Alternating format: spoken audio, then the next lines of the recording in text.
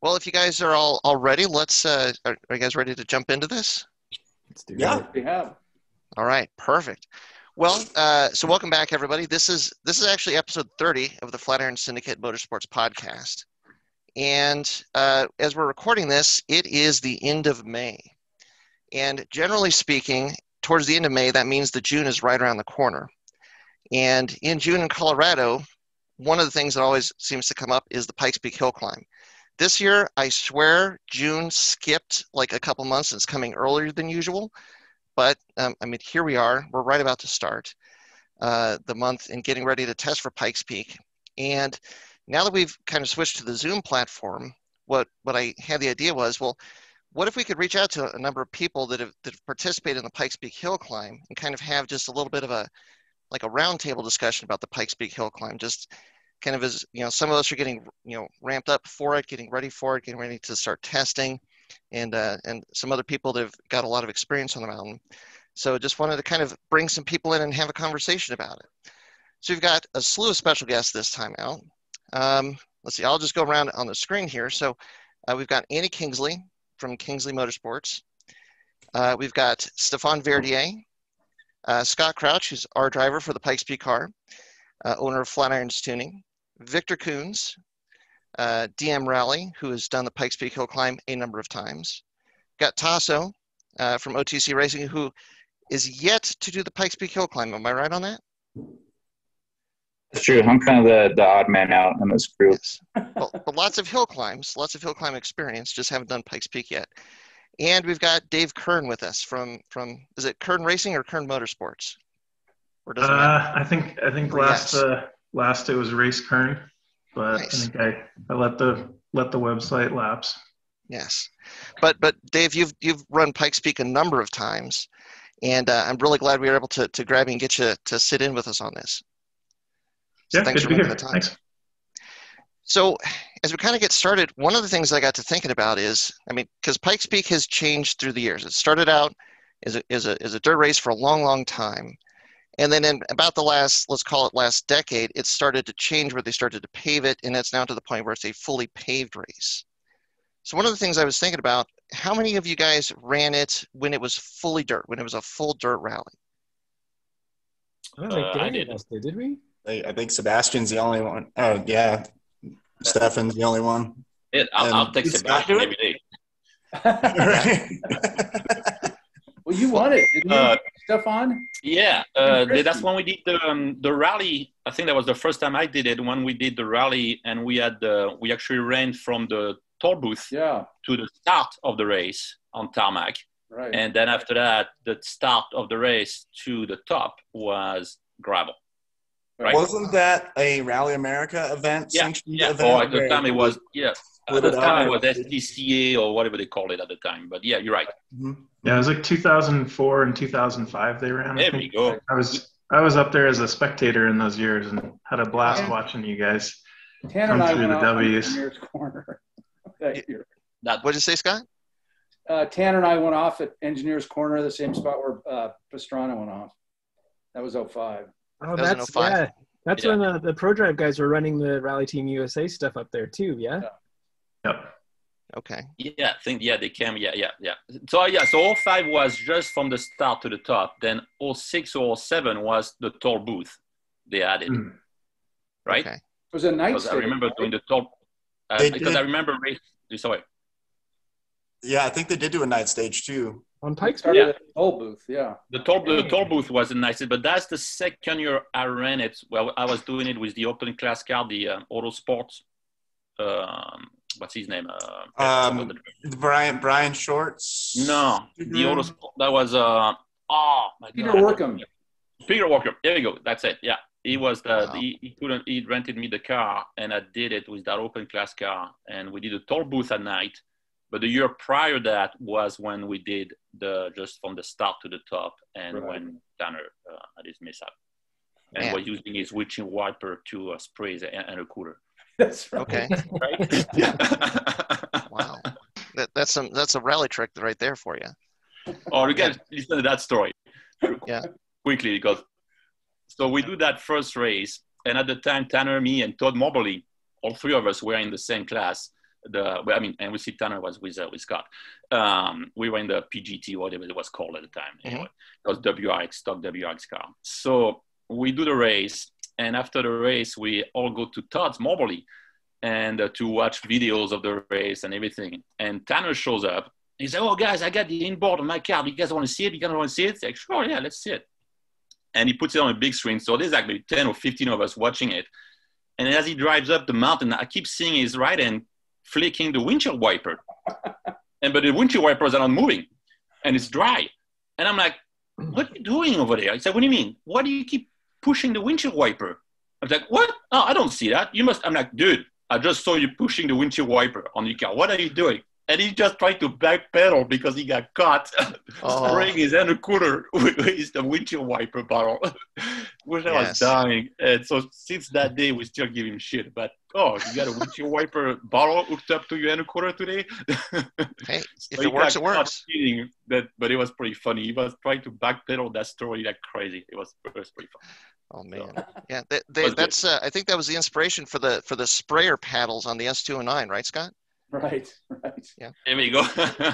Which was a great thing. I wish I would have thought of it. I didn't think of it, but it was a great thing he thought of it. And fun on this car for Pikes Peak. Originally, when I ran in 2010, the intercooler water spray bottle on this car is a gallon. It's a windshield washer reservoir. So I was like, all right, we're going to run full spray up Pikes Peak on the intercooler. But the water only lasted like 8 minutes with the nozzle I was using. So when the intercooler water spray light went on the dashboard, I would flip a switch and the windshield washer reservoir would pump into the intercooler spray bottle. So we're talking a $2 modification and a switch. And then the light went off and it bought me another, 9 minutes of water to get out of it. That's awesome. Yeah. We had a similar instance with our water sprayer where we were running out of time with our water too. And so what we did was we put a hazard switch in it. So it would multiply the length of time that we had so we could get to the entire top. That's super smart. That's a good one. Wow. Like the flashers, like a flasher switch. Yeah, just your simple hazard button that you'd put in any conventional car. You just plug it in like a relay and hit it and it just Hey, whatever it takes, whatever works, right? Well, and Dave, so did you ever run the hill climb when it was fully dirt, or did you start running it when they had started to pave some of the sections? Yeah, so the first year I had a chance to run was 2007. I was running my Mazda GTX, and let's see, the start line was paved up to I guess it would be picnic grounds, and then the entire rest of the road was dirt. And I believe the next year it was the same way, and that was the first year I brought the Evo up. And then after that, each summer they added about 2 miles of pavement. But they didn't do it from the start line working their way up. They did the start line to picnic grounds, and then they started adding at Glen Cove at the brake tech station. They added a couple miles there. So then that next year, basically the entire W's section was paved. And then I think from there, the next year, they had prepped the entire section from the top down to Boulder Park. And so there were these nasty, like 2-inch, 3-inch, like pink concrete edges that lined the entire road on that top 2 miles. But because of the weather, they didn't have a chance to lay pavement down that year. So you had to drive really carefully up in the top section. And then right after the race was over, they went and paved that section. So the following year that was done. And then I think they finished the top section and then came back in and then finished, I think the last bit that got paved was between Glen Cove down to picnic grounds. So not getting a chance to run it back when it was fully dirt, I don't have the opportunity to say, I really missed that. But I thought it was a really unique challenge for the 7 or 8 years where you had mixed surfaces because you couldn't really commit to one type of car or the other.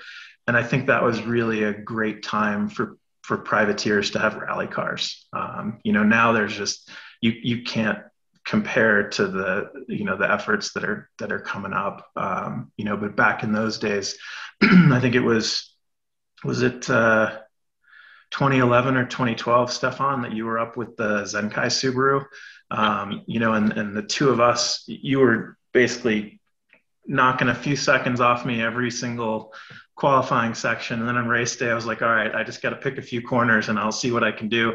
And then we both had massive crashes on the exact same corner. Pikes Peak's always one of those, you never know what you're going to get. The weather could change. And so it sort of used to be the ultimate equalizer, where you could come up and you could race against these guys that you'd heard of, growing up. And now those guys are all in factory efforts, and you're running two different races at that point. But it's still really cool to be able to get up there and hang out with some of the motorsports heroes. So for sure. I mean, do you think Pikes Peak is one of those races, like you mentioned it? I mean, we've all seen it, where weather is such a factor. I mean, it is, you're racing the mountain, you're racing the conditions as much as you're racing for a time. Is that one of the draws to the race? Because is that one of the challenges? Because it's just any one person, like if the conditions happen to be right, you might have the opportunity to get that one run that just really puts you at the front of the pack, no matter what, if you're not a factory team or don't have a factory built car and whatnot. Right. Yeah, the variables on Pikes Peak are probably one of the most challenging, because you're sitting there in the pits watching the sky for 3-4 hours waiting for the clouds to roll in, because the clouds are rolling in every afternoon on Pikes Peak just naturally. So it just trying to predict that and anticipate that for rain tires, and trying to make that tire choice. The middle of the afternoon is definitely the optimal time of the day to run the race. But for us privateers, we're watching those big dogs go up the mountain, and then we get to play the game, after right. They get the sunny runs. But that's the nature of the beast, is that there's 45, 50 of us that are playing that same game, and, we may not be the very fastest, but, still trying to be top 5 is quite a challenge currently on Pikes Peak. Andy, I don't know about you, but I'm not going to pack a set of rain tires next time. I'm going to pack a set of snow tires. I had a good half inch of snow on the road at the top section. So I am. Well, that's personal experience, right, Victor? Oh boy, that was a year with the marble-sized hail. My truck got damaged, but somehow driving 100 miles an hour through marble-sized hail didn't do anything. And then the skip fog, right off. You'd have to drive with your eyes open at the top section, because I only had like 10-foot visibility, and then a guardrail would pop up at 100 miles an hour. Right. And then the front GoPro that no one's ever seen from my 2018 run, the whole top section from Boulder Park to the top, it's just white. The road is white. It's like, this is nuts. I almost took my seatbelt off. I was going to get the GPS out on the phone and start driving, like, all right, where am I on this hill? Like, oh, okay, here we are. There's a hairpin turn coming up. I had that time at that point with the amount of snow on the road. So. Oh my gosh. And then I think the biggest part of popping up from that run was getting to the top, the summit. I hear everyone's like, gosh, I got so many comments. Aren't you afraid of crashing or dying? No, it was when I got out of my car, I started walking to the hut, and I could feel the hair stand up on my arms. Like, oh, lightning. Crap, it's lightning. So I ran in the building, and then everyone that was already there kind of stopped and gave me this look like, what are you doing here? Like, oh, I think I got the wrong summit house. Sorry, Yeah. It was a surprise, since the weather had just turned so sour. So yeah, what a mountain. Yeah. And that's Colorado at the end of June, beginning of July. It's just like all conditions, rain, snow, hail. I mean, you get it all usually at Pikes Peak. It just at a different time. Sometimes all at once. Yeah. And the sand too, the wind, right? Oh yeah. Okay? That's what got us on our year. It was windy when we started. The weather was great, but it got windy in that midsection, and pretty much carry dirt from the next door mountain onto the track. And when we came in that corner, I think him and I both crashed, and I think 2 or 3 other cars crashed in that same corner. And but yeah, not only you have the unexpected weather, but the wind also can carry dirt on the track. And since you're on slick tires, that's why I think when it was gravel, it was definitely an easier course to race on and safer course. Yep. Even though people say, oh, it's gravel, but at least you had the same condition of grip mostly from the start to the finish. And if a car would have cut a corner before you and throw more gravel on the dirt, it wouldn't make any difference.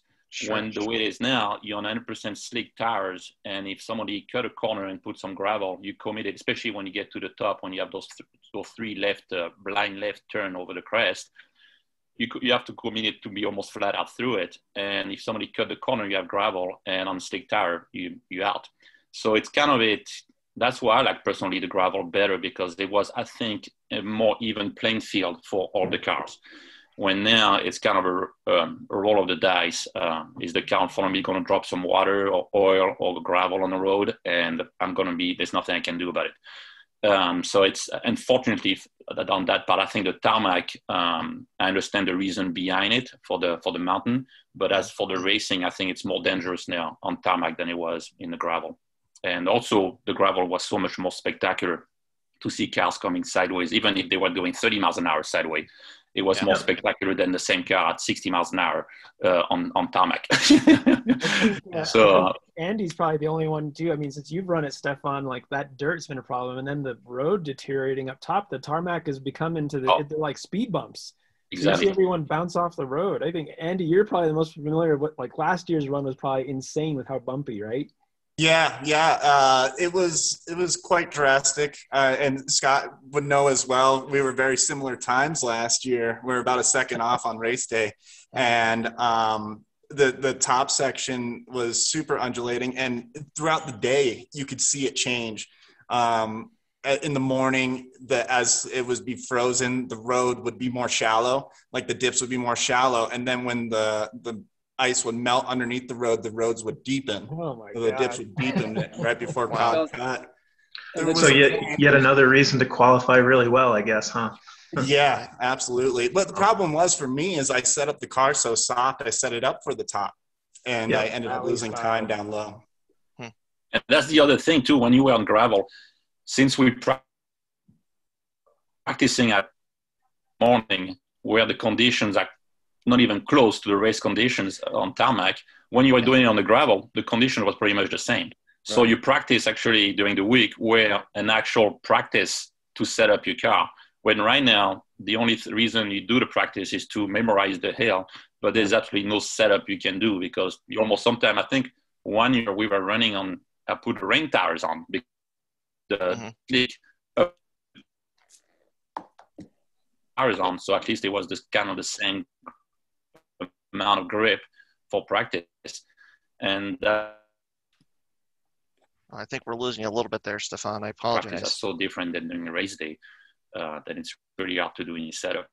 So for those of you guys who unless you have the money to do the tire setup, the tire practice they do like 3 weeks before the race. That's right. Go ahead, Dave. So for those of you guys who have run, more recently, it seems like the last time I ran, maybe 3 or 4 teams used tire warmers, and wandering through the pits the last couple of years, it seems like we're maybe up to 70 or 80% of the teams that are using it, and it's definitely all the teams that are running in the top half of the field are using them. As somebody who's never used them myself, is that something that you find makes the road on practice mornings feel more like what it'll feel on race day because of that extra grip? Or is it, like Stephan said, where the road temperature's, 25, 30 degrees on practice mornings, and then on race day, it could be 40 degrees or it could be 70 degrees, or somewhere in between? Yeah. So on the top section for us, we wouldn't run tire warmers because it was so unlevel up there. We couldn't keep the car in the air to put tire warmers on for a long period, but lower we would run them.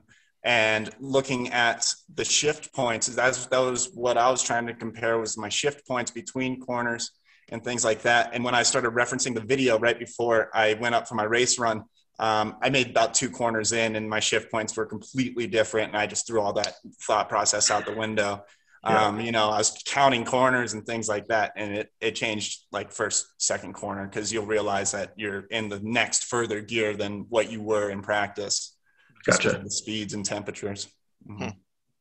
Well, I always thought it would have been really cool if instead of an entire week of practice, they just rented the mountain for an entire day during the week, so that you could actually get some practice, you know, in the middle of the day when temperatures would actually be similar to what you'd see on race day. But it seems like they like the tradition of throwing into race day without actually having seen what it's like. And so, you know, it kind of takes 10 years worth of experience up there to actually have an idea of what the road could be like on different weather days. Yeah, that's a good one, David. I think all of us coming back from that first time, at least, you know, those that ran the road in split dirt tarmac especially, is like, wow, that one, your first race run when you run the whole mountain for the first time, you're like, wow, what a practice run that was. Right. Well, and just to clarify for people that, because they might not understand this. So Pikes Peak. The funny thing, just got so Pikes Peak is a race week, and you can test the whole week running up to the race, which is on Sunday. But you're always testing first thing in the morning, like 2, 3, 4 o'clock in the morning until basically like 8:30, 9 o'clock, and they kick you off the mountain because it opens to the public. So you're testing at high elevation in freezing temperatures all through the week, and then on race day, it starts at, you know, a more civilized hour, and the temperatures go like, I mean, it can be 60, 70, 80, 90 degrees in the pits, and then, you know, the weather comes in. So, and then the other part of that is you're never testing on the whole mountain. At best, you're testing on maybe half the mountain, but usually it's more like a third, and they just move you around through the week. So you're like the bottom third, the middle third, the top third. And you get one shot at the whole thing put together, and that's one time on race day, and that's it. So you never get the full run until the first time you run the race. Yeah, that's mostly true. If you have a real budget, you're allowed to rent the mountain and do whatever you want. And so the example that I remember hearing was, you know, when Sebastian Loeb came up with Peugeot and they were, you know, going for the record, in the month ahead of the race, they rented the road. I think it was 3 or 4 times. And so by the time race week showed up for him, he had more experience than somebody like me that had raced 8 years. And, you know, they always told us, Pikes Peak has several sanctioned test events where they're sort of in charge, and they usually run those instead of in thirds. I think they usually split the road into the halves. Start line to Glen Cove and then Glen Cove to the summit. Yeah. But some of these private test days, I don't think there are really any rules about what you can do since you've rented and paid for the road. And so I remember hearing from some of the photographers that were up on the practice mornings that, you know, Loeb had a chance to make several full-length practice runs beforehand. And that's the first instance I had ever heard of anybody getting a chance to do that. And, you know, it was like, oh man, that's really cool. I wish I could have done that. But instead of, you know, having 3 shots to do it, you know, the week before the race, I did it a year ago, 2 years ago, and 3 years ago. And those were my practice runs. David, when I ran in 18 and the Volkswagen guys were up there, so that was actually fun. So we'd run the middle section practice and pull up to Devil's Playground, and there's Germans just running around everywhere. It was fantastic. But there was 2 guys running around, and not to mimic accents too much, but man, they had heavy accents and like, oh, we love the Anti-Lag in your car. And so it just started a great conversation, you know, as I was popping up the canyon. But, you know, I had an opportunity, like, guys, what did it cost you to run Pikes Peak? And they said, we spent $30 million to get to Pikes Peak. So maybe that was supposed to be an internal secret. Now it's on the internet. But, you know, it was like, wow, $30 million. So there you go. I think if each of us sold a kidney, we'd be about 10% of the way there. I don't think they ever rented the mountain like Loeb did, because obviously Dumas knows the road. Yeah. Well, but they built 2 cars. There was a complete spare car to run, so they built 2 of those IDRs. Well, that and they had to have multiple trucks too for charging. Right. So a cool $60 million. We got this. Yeah, no problem. Wow. Well, and I mean, I guess we've kind of talked about it a little bit, but the race certainly has changed since it's all been paved. I mean, is it an entirely different race now than it once was, or is it still Pikes Peak, or is it its own animal now? I think Dave kind of shed some light on it with just it being fully paved now, and just the local ingredient with, mom and pop operations. You're just not seeing that so much anymore. And I think that's kind of the hill climb organization. That's the direction they want to go. Obviously, we've gotten rid of the motorcycles, so that changes it quite a bit. Do you think in part, Scott, it's because of the speeds that, when you're on dirt, that kind of is a natural balancer to like how quick you can get up. I mean, for example, you look at Rod Millen's record, that record stood for, what was it, 12, 14 years? It was a long time. But now that it's been paved, the record's been falling fairly quickly. I think one of the things you have to take with a grain of salt, and this is not to take anything away from Rod, running 10 minutes on dirt is just mind-blowing. Yeah. But back in the late 80s and early 90s, Pennzoil was an event sponsor, and they used to coat the entire road with mag chloride.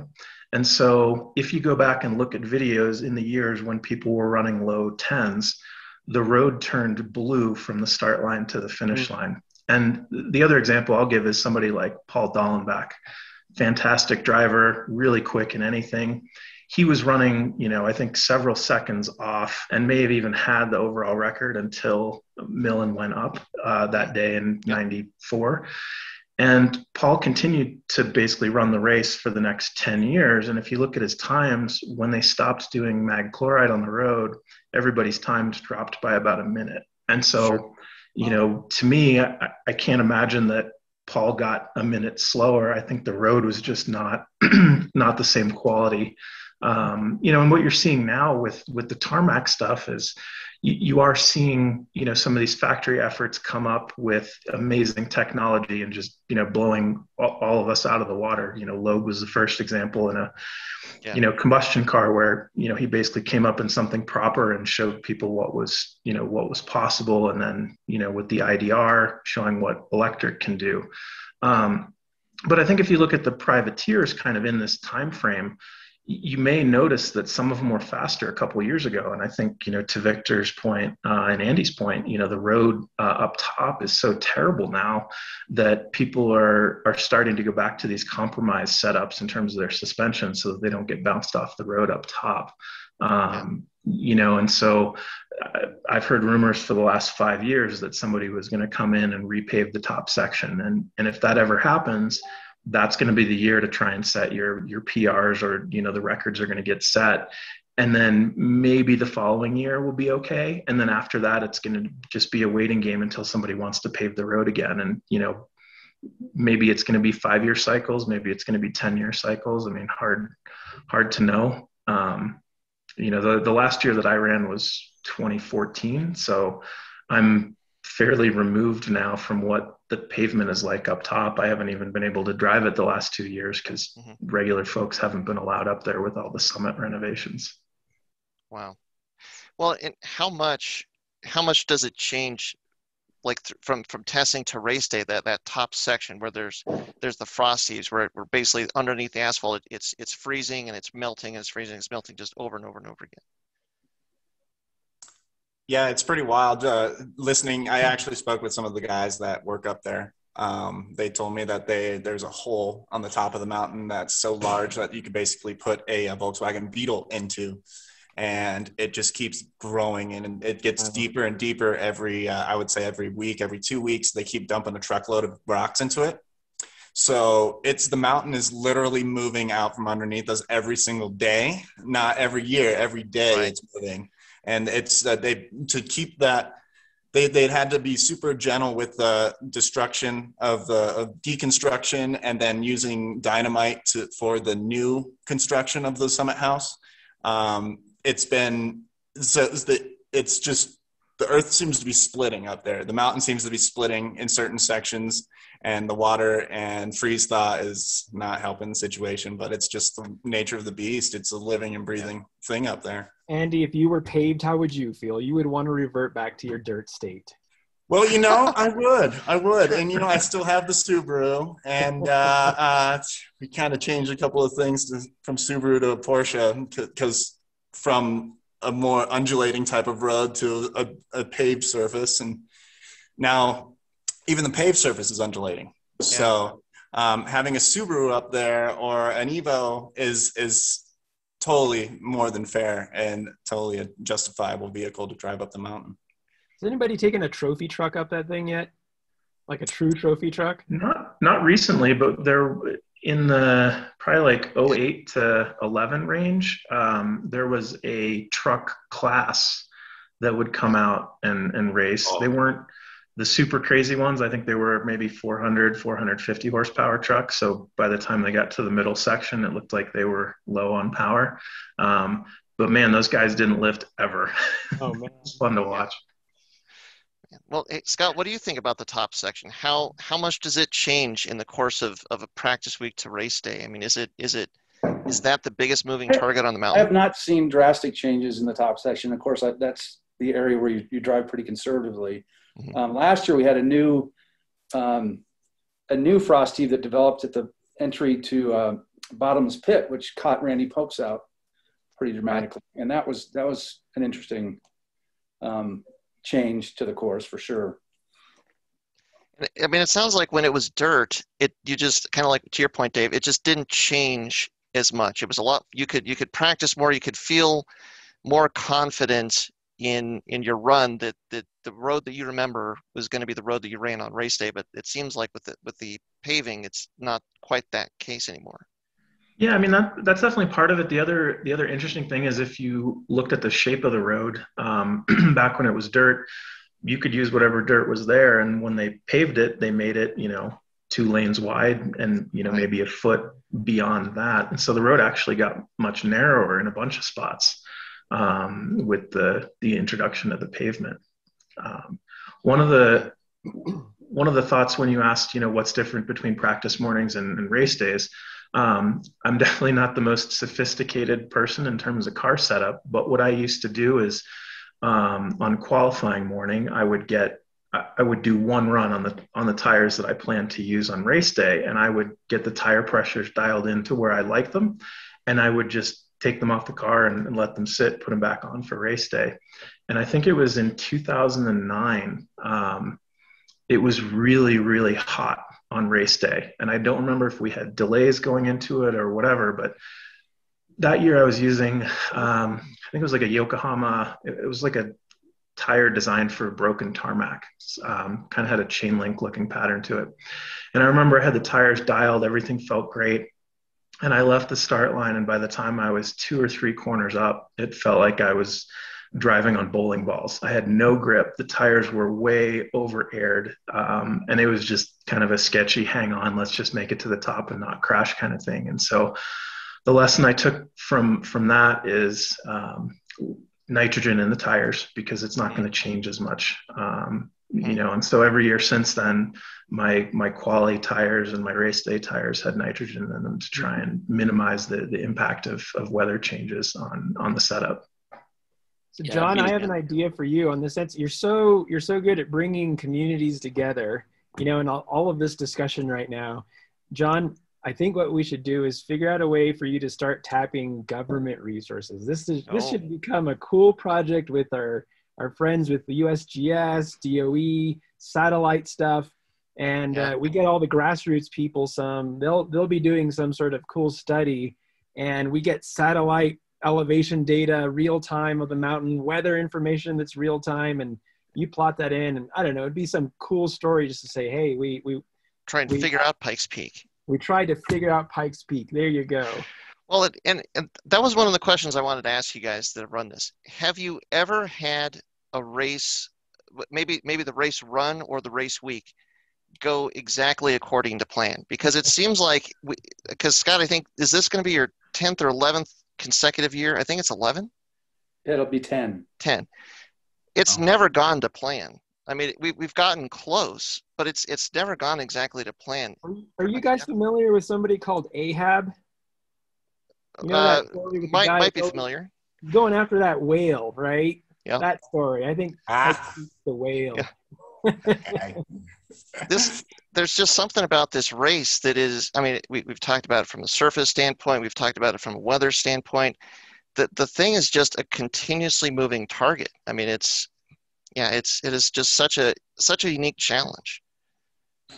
Yeah, I would say there's so many variables, you know, it's from weather to air density, road conditions, temperature. It's everything. All of those things come into play.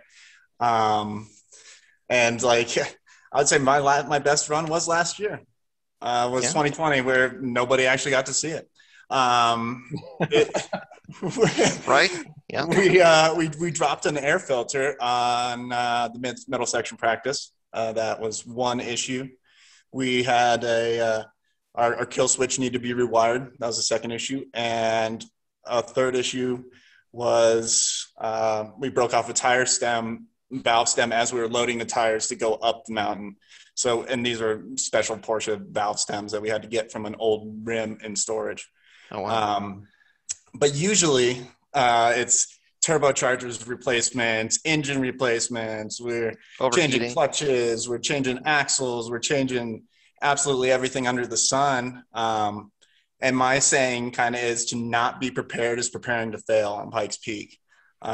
Just because there's so much to think about and try to anticipate, because you can't anticipate everything, but you can do your best. It's one of the things that I noticed when we first started running, because we brought our rally car for the first 2 years, and we had come from a rally background, and like Scott and Stephan, you guys actually ran it as a rally.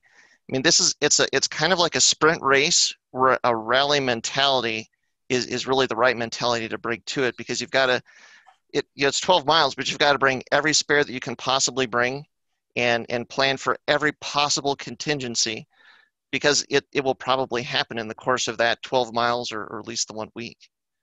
I think the on the part side, the way I approached it the first year is the tuning was the most important part, because there's such a difference of elevation from the start to the finish. Yeah. And that was my biggest concern. The setup of the car, I wasn't too worried about it, because it is what it is.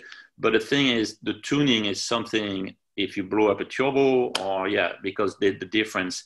And that was my biggest concern. I was even on the first year looking at renting a portable dyno and do dyno runs during the previous week at different elevation to make sure the car wouldn't blow up, and kind of couldn't afford it, so went different way. But it was that, I think the tuning for the engine is the biggest. Like cooling and tuning are the biggest problem at Pikes Peak. The setup, it could be a little bit off, but because the conditions are so different from start to finish, you're never going to have the perfect setup for the mountain. And so you can drive, fix the problem with your driving on the setup of the car, but the cooling and the engine tune-up is the most important. I mean, we went from extreme to have fuel in dry ice for 6 hours before the race to make sure the fuel was pure cold when it was going into the car, and we just fill up the car like 5 minutes after before the takeoff. Water sprayer on the car, dry ice all around the intercoolers all around the car to make sure everything stay cool. Same thing with the tires, like Dave was talking about. When I did my tires, I was using nitro from day one, but I would purge them like 4 times before I used the tire with the right amount of nitro, because to make sure everything was perfect. So yeah, the altitude is such a problem for the heating. And even when we test here in California, we go to a local track, and there's 3 tracks, and there's a track that is super fast, and there is a track that is super slow with really a lot of technical turn. And that's what we do our setup on, not the fast track, but on the slow track. And because it's at 100 degrees outside, so we know we can kind of simulate the temperatures, and we run the cars as hard as we can to see the brake and the engine temp on that track, and we kind of put a range setup on the car versus a tarmac setup. That was the problem when I got with the Subaru, the Zenke, is they brought a car with a full tarmac setup that you would run on a nice track. And at Pikes Peak, it doesn't work because the tarmac is so dirty you have zero grip with a tarmac setup. And the whole weekend, we couldn't change the spring rate. We couldn't do anything. And it was like a handful to drive the car. But the setup, but still I make it work. Even the setup was completely wrong. We managed to make it work until I crashed, but it wasn't the fault of the setup. So I think the problem is tuning and keeping those engines cool and be able to get the turbo to work at high altitude the same as the starting line. I think it's most important. When sometimes I think people focus a lot on the setup part of the car, chassis setup, and spend a lot of time on it. And when they could drive around the problem, but they kind of ignore, say, we need the most power we can. If I need that 600 horsepower. And yeah, but you could get away with 450 and make it to the end, no problem, and win. And instead of the 600 horsepower. So I think it's, but like you said, it takes I guess a lot of experience. Like Dave was talking about Loeb renting the mountain. Yeah. It takes a lot of experience to figure that one out and to say, oh yeah, I didn't need that much power. I learned that 3 years ago, blah, blah, blah. Yeah. So one of the really cool things that's happened in the last, 10 years, going back to the talk about, how do we make our turbochargers live? And, obviously, Stephan, when you were up with the rally class, they made you run restrictors, and that adds another layer of complexity where you can overspin the turbo even easier. But 10 years ago, when I was putting my car together, we actually had 3 map sensors in there. We had one that was in the exhaust manifold, so we could measure back pressure. We had one in the intake manifold, so we could measure boost like we normally would. And then we had a third one just sitting in the engine bay that would read the atmospheric pressure. And there were basically tables that my tuner put together that would trim the amount of boost that you would run to try and keep things safe. And, my car back then, if I were going for, a number on a dyno, it could have done about 650. But because I wanted to make the summit every year, we literally ran wastegate pressure on race day. So we were running 20 pounds of boost, maybe 400 horsepower, 425, somewhere in that range. But the really cool thing in the last 10 years is now you can get RPM gauges for your turbo. And so what you can then do is you can talk to your turbo manufacturer and say, what's safe? And so the cool thing there is some of the modern ECUs, you can actually do your boost control strategies based on the RPMs that your turbo is doing. And so, if you want to make 600 horsepower at the bottom when there's plenty of air and the turbo can spin and compress that air, that's great. And then you actually, can say, all right, I don't want to go over 130,000 RPM or whatever that number might be for your turbo.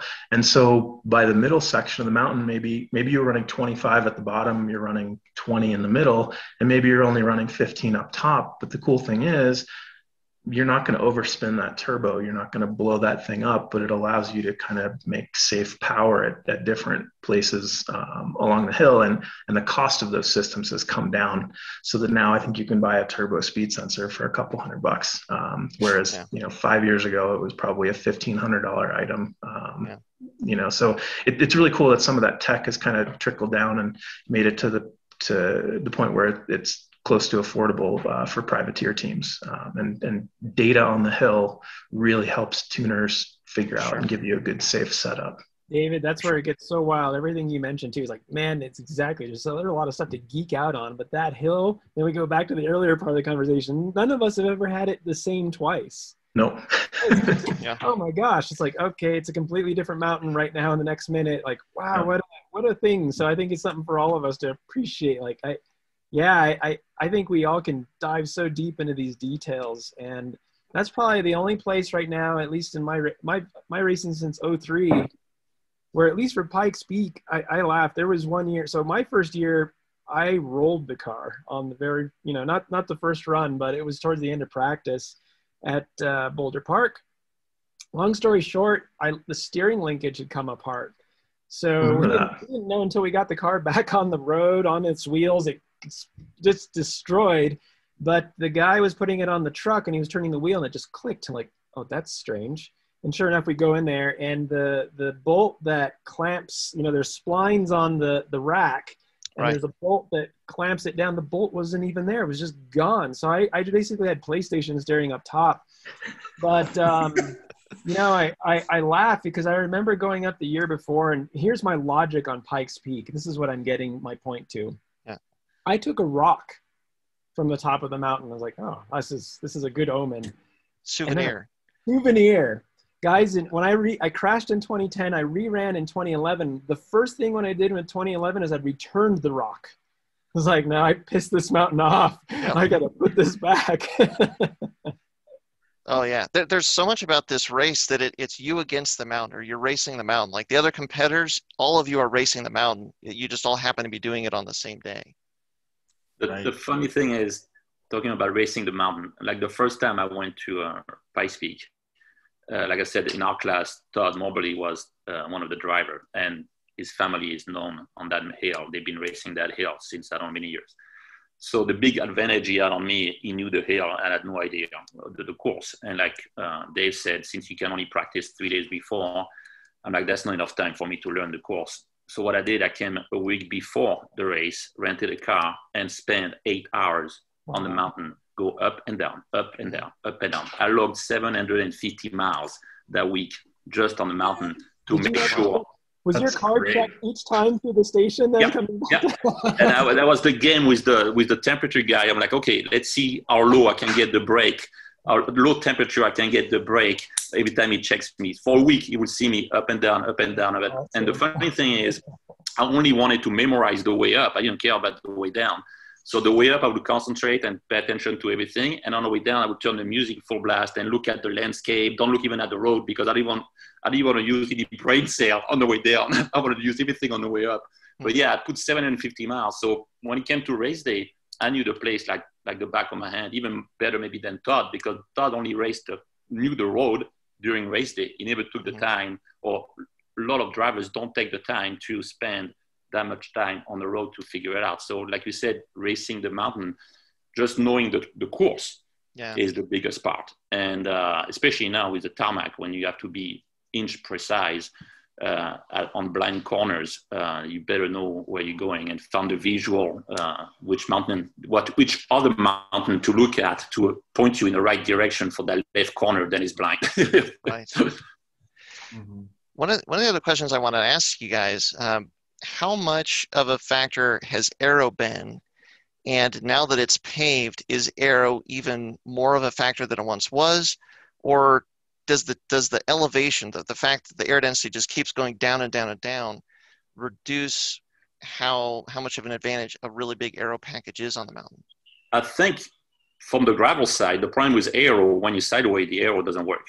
Right. So when you were on gravel, aero was important. Obviously, it always is, but not as much because you spend a lot of time sideways.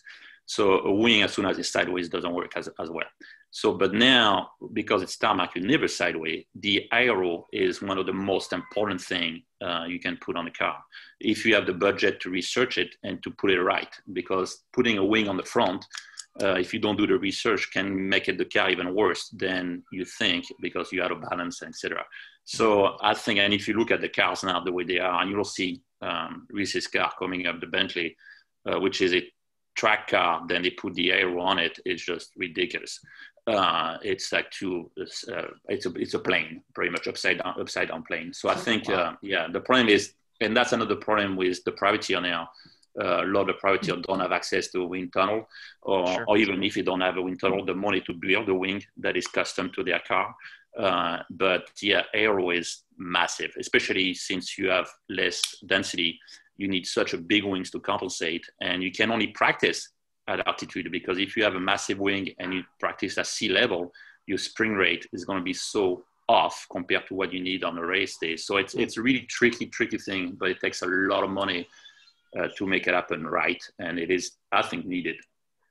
Yeah, I think that's a big thing, because anybody can strap a piece of plywood to the front and call it a splitter, but if you get a chance to peek under the factory level cars, the amount of detail work that happens underneath those splitters is just amazing.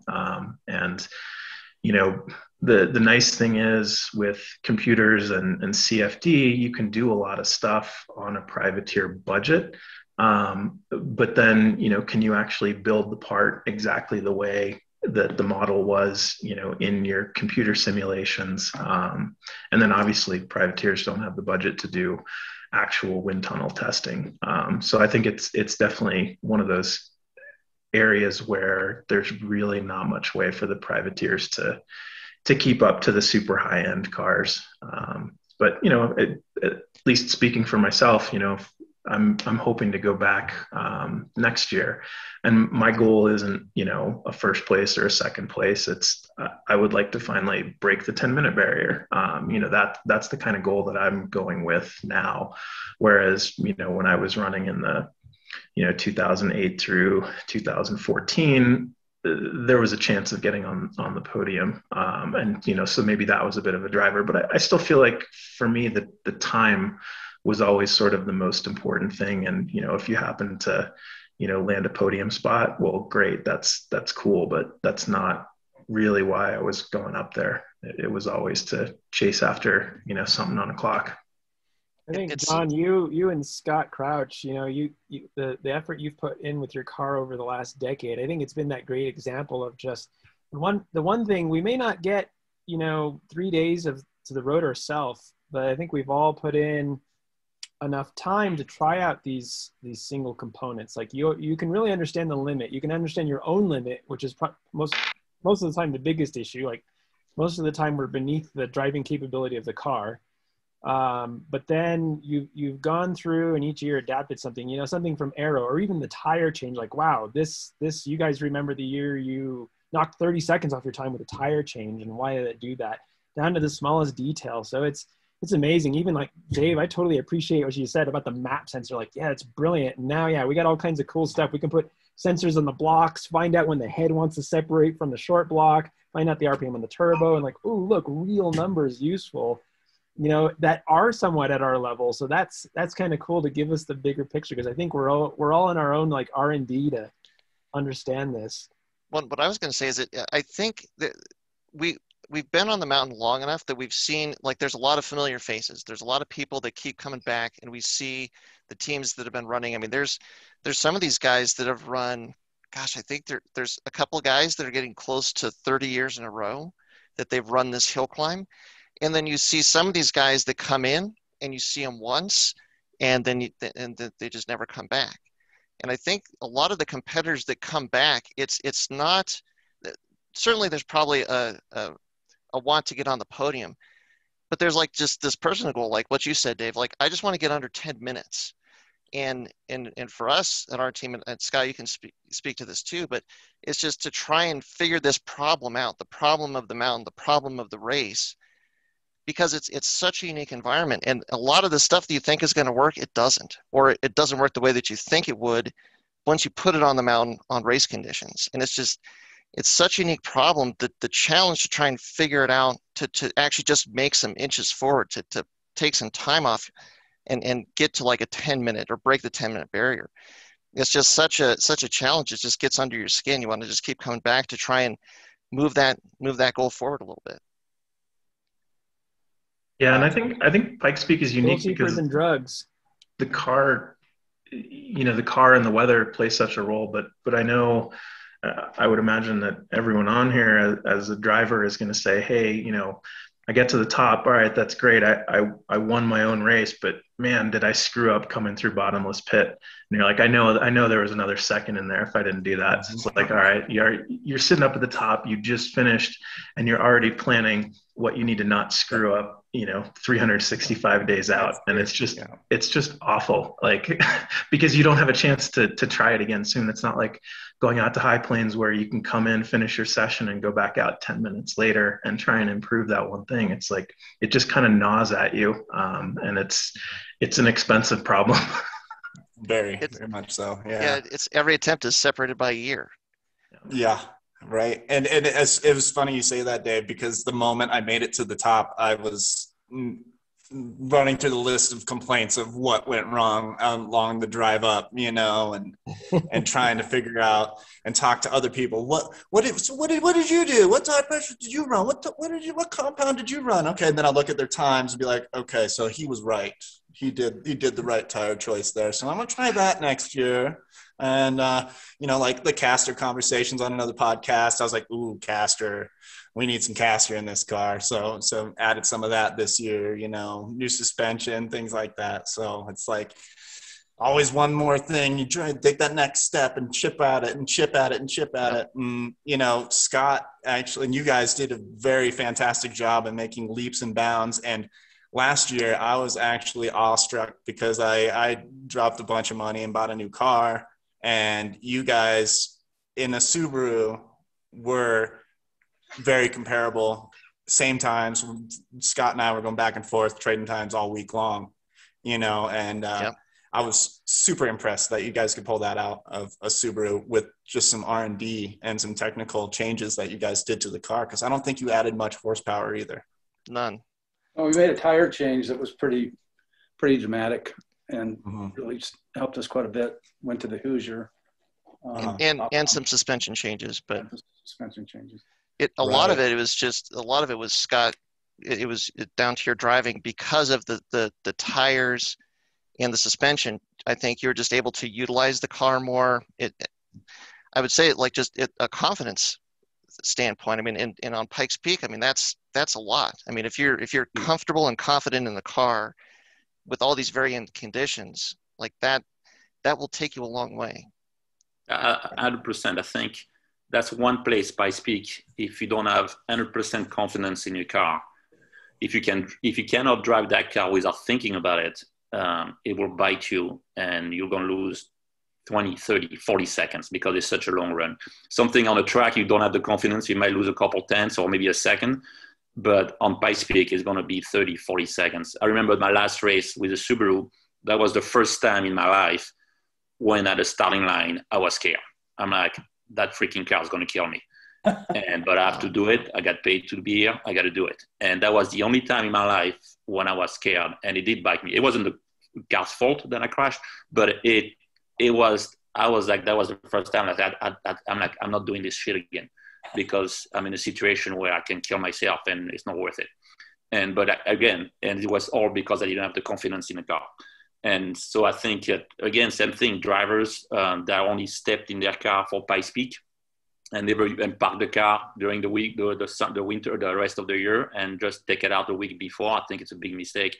I think, like you said, if people can spend a lot of time driving that car on different tracks just to get that confidence to know what the car can do, it will gain you a minute on the hill just because you can push the car and be confident in pushing the car with exactly the same setup. So I think in general, I think people overthink the hill, the setup on the cars and everything before their own skills, saying, okay, I need to spend more time, me personally, in the car before I put a new wing or a new turbo or a bigger set of brakes or blah, blah, blah, because I'm not using that car to 100% capacity as it is right now. But confidence, there's one place, if you don't have the confidence, it could be dramatic. Yeah, for sure. It's you could say that too. Every time I would go up before, I've only gone up 4 times. This year would be my 5th.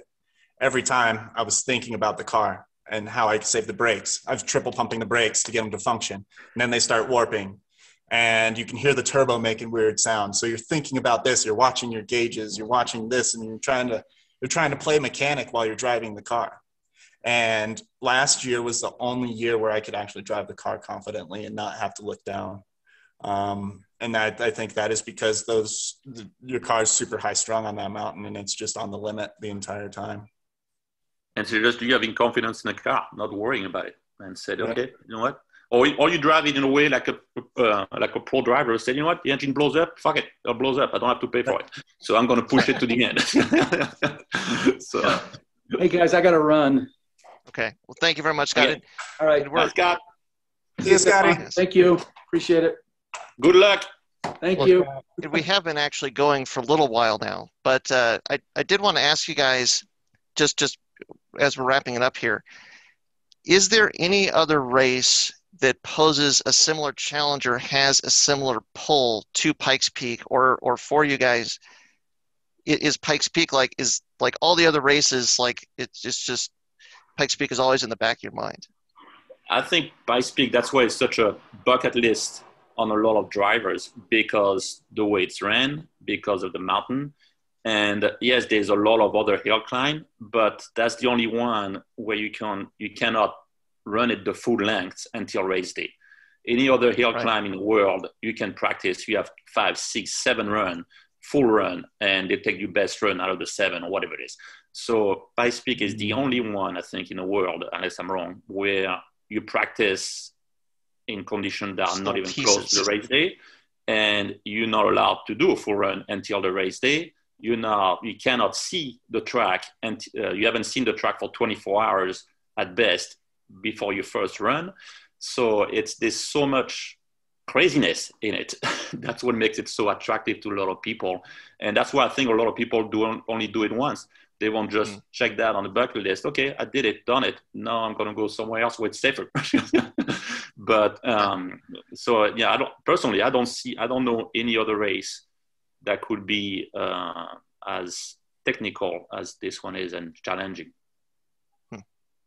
I haven't run it, but I would say, Mount Washington has that allure. For me, I grew up on the East Coast outside of Boston, and I did nothing with cars when I lived out there. I didn't find out about racing until I moved to Colorado. So for me, I would love to get out there and do that one. And the thing that's held me back is they have a rally class. So, the Evo would fit into that. But if you want to run that, the rules say you have to have a restrictor to carry a navigator. And I don't want to carry a restrictor. So I could go out there and run solo.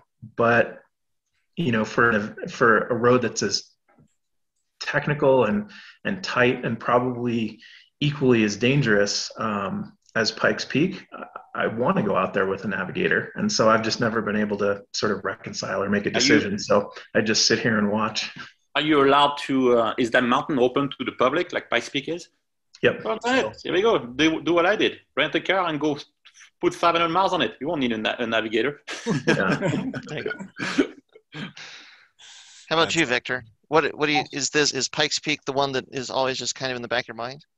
It is. It's I go back to the reference with Ahab again. That place has been my whale. I've never had the perfect run. 2011 we got the car fixed after the roll, ran it. I had the gearbox issue halfway up, or we stopped. St. Kern's. You guys all crashed on the side of the road. I stopped on the side of the road just for the gearbox problems. Looking at the views, like, oh, I have no gears, and then it's all gear engaged, and it took a third that year, in time attack. But it wasn't the perfect run, and it was the same thing of just being able to drive the car and not worry about the car. So 16 was a different story. 18 is a different. 18, it was probably the first year I felt like I'm not paying attention to the car. I'm just driving. Car feels good. And then the weather kicked in, and it's like, wow, I've never even practiced in the snow in this car with these tires. So I'd say, Dave, you probably hit the nail on the head too. I think.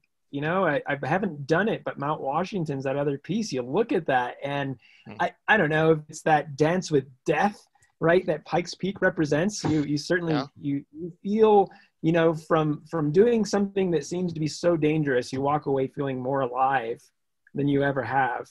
And it looks like Mount Washington has that. So I do, I love having it right up the road. I'm not Colorado, but at least it's not a far, endeavor to get to. You see all these folks coming from so many different countries around the world. My trip to Japan was like that when I raced with those guys up there, and seeing this whole community. You could go into a 7-Eleven and say Pikes Peak, and someone just about anywhere in the world knows what you're talking about. You say Mount Washington, they're like, what are you talking about? Pikes Peak is just a universal thing. So, amazing like that for that bucket list experience. So in my head, I keep saying, this is going to be the last time, but I'm positive there'll be more. Yeah. Well, and Andy, I think I know the answer, but for you as well, is this the race that is always with you? Yeah. I mean, honestly, yeah, it's funny. Like I kind of devoted my life to it in that sense. I work to pay for the car to make it for Pikes Peak, and kind of every step that I do is in that direction to try to get me to making the car better, or making sure I can be there, and making sure the team's prepared and all that sort of stuff. Wearing 6 or 7 different hats, but trying to do one thing. I think Pikes Peak is a big enough event for a privateer to. It takes me a whole year to put the card back together, and then evaluate what I did last year and what I need to change with all the results that had happened. It is definitely one of those things where my drive is kind of 100% towards Pikes Peak. I'm kind of devoted to it, but and I appreciate the wife for dealing with me through it all. Mm-hmm. But I would like to do like the Green Hell. One of these days, I'd like to go join Matthew Racing and go check those boys out and see what the Nürburgring can do. And it's very similar.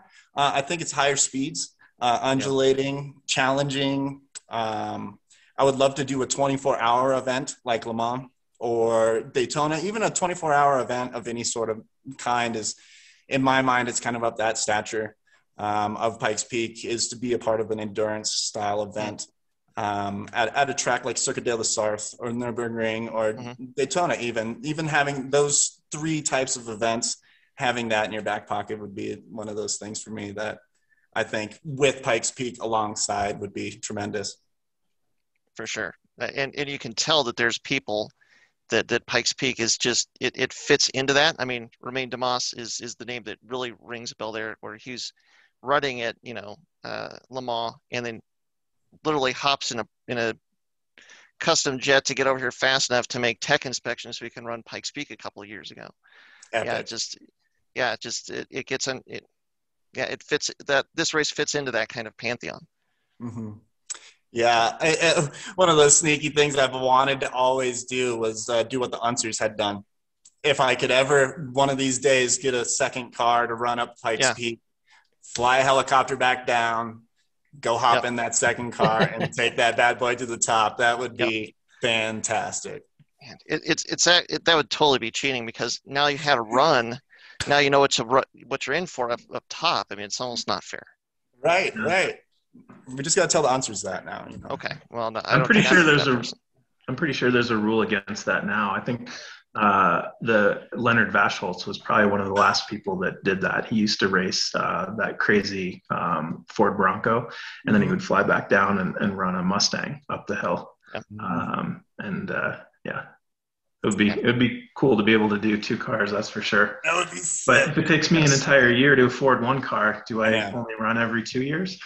Yeah, right. Oh, you'd have to rent one or something, right? That's right. A deep existential question there.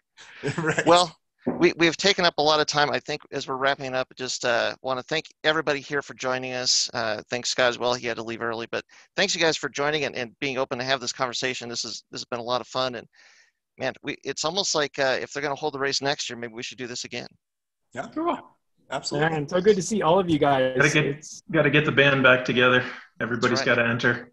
Steph, you got a year to figure something out. Yes. Yeah, thanks for letting me be a fly on the wall and listening to your stories. All right, Tasso, we got to push you up next. Yeah. Yep, you're up next, Tasso. You tear up asphalt. I can only afford like 2 sets of tires a year, so I can afford tarmac tires too. So. If you're out at High Plains, you've already got the setup done, right? Right. Yeah, there you go. We'll see. Well, thanks very much again, guys. Good luck for the one racing. I'll be watching, and no, actually, I won't be watching. I'll be racing, so too. But good luck. Yes. Good luck to you. Have fun. Be safe. Thank you. Have fun and be safe. Yes. Thanks so much, guys. We'll take care, and thanks to everybody for listening. And until next time, stay tuned with Flatirons Tuning. See ya.